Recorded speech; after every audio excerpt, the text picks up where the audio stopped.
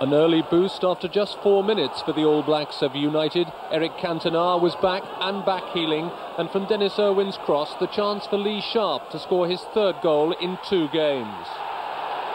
Sharpe, another hoping Graham Taylor's phone call is for him this weekend. But if the early signs were there of a United romp, Southampton had rather different ideas. Within quarter of an hour, they were level.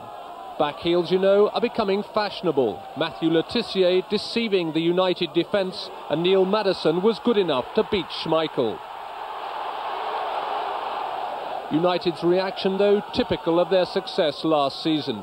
A free kick seemed to have got nowhere. A Southampton attack seemed imminent, until Paul Ince's intervention, and then Cantona.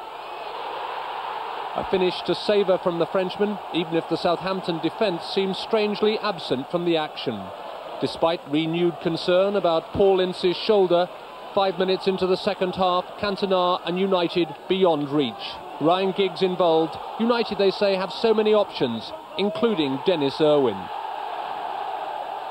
Later, tempers getting frayed. United more concerned, though, about keeper Schmeichel, his finger dislocated by a Le Tissier shot.